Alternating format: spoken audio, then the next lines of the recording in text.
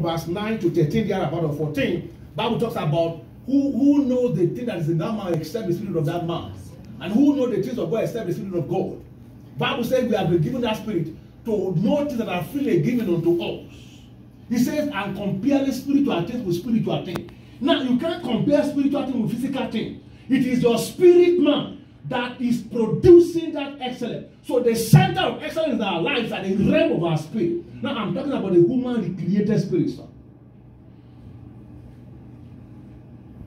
So that's why it's not the arm of flesh. That's the dynamics of excellence.